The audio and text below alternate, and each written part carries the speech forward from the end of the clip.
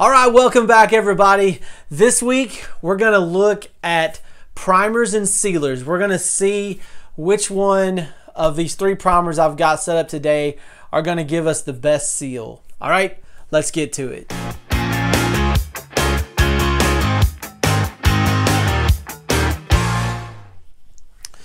All right guys, so today what we're gonna look at is we're gonna look at three different products here.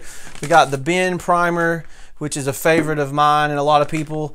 The vinyl sealer by Axalta, which was formerly Valspar, and then the poly primer from, I think it's PLC or PCL, one of the two, I'm not sure.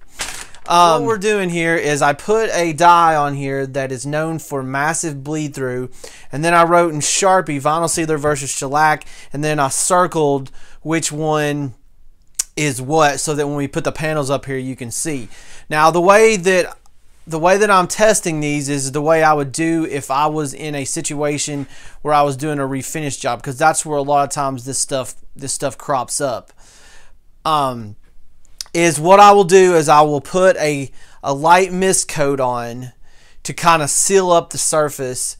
I'll let that sit for you know, 5, 6, 10 minutes, and then come back over with a wet coat. Now what that does is you get a seal coat, and then you're not sanding that coat so that you're bringing all this stuff back up to the surface. So what you want to do is do a sealer coat, then put another coat on top, then sand. I'm gonna go spray these, and then we'll come back and we'll look at the results. All right, so here's the results of each one of them. Now I'm gonna do a close-up here in a second so you can see it, but I was actually really surprised between the vinyl sealer and the shellac.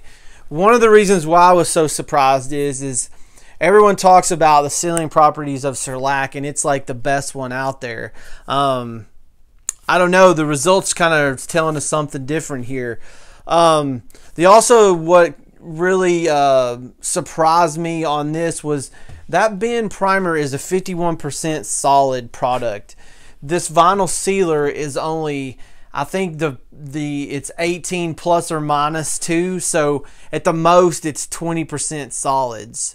So that's a pretty significant difference. So let me grab this. So here's the shellac.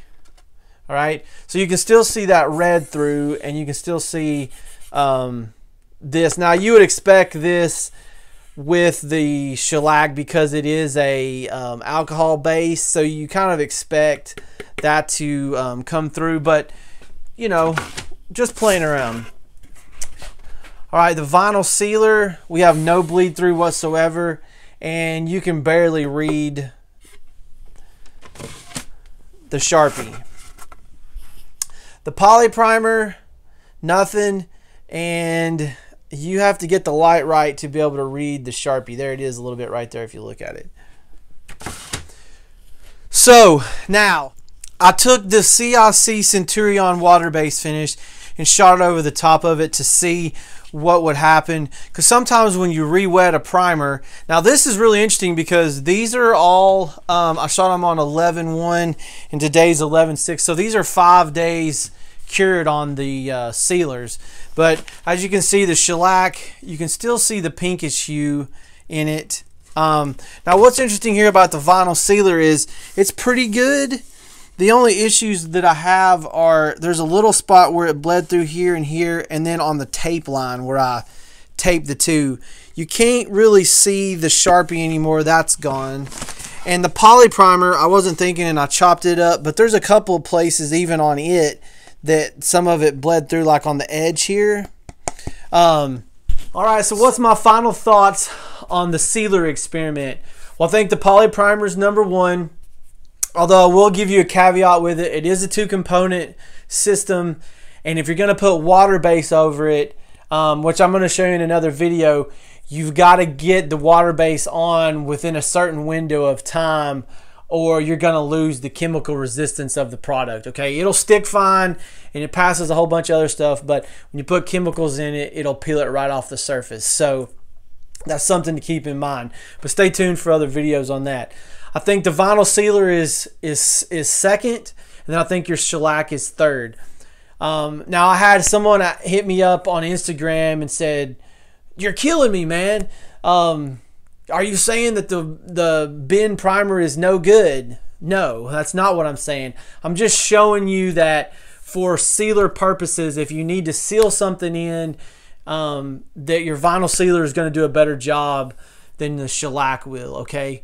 So if you're in refinishing or something like that, you're way better off to use a vinyl sealer than you are shellac. You know, if you're shooting something straight out of the can on raw wood, the shellac will be just fine, okay? Not a problem. So just keep in mind those things. All I'm doing here is showing you guys what happens. Like if I applied in the field like I would, what's the outcomes, all right?